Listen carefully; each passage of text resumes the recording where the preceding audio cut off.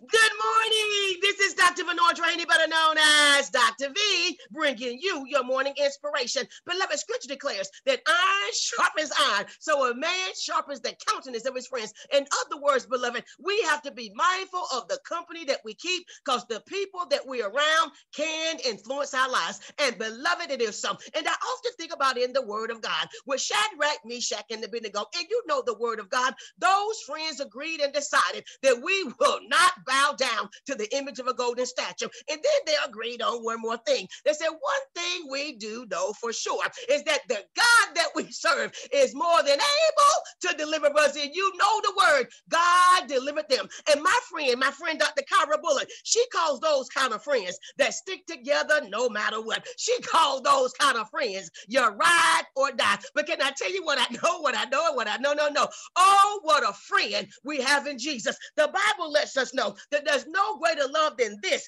than one who will lay his life down for his friends. But can I tell you what Jesus did? Not only did he lay his life down, but he picked it up again so that you can either be saved, healed, delivered, and my God, set free. And scripture lets us know that he's sticking closer than a brother. Oh, what a friend we have in Jesus. Jesus leads, he guides, he provides, and beloved, he's always on our side when we let him. Oh, what a friend we have in Jesus. And that's enough right there, beloved, to make you want to shout.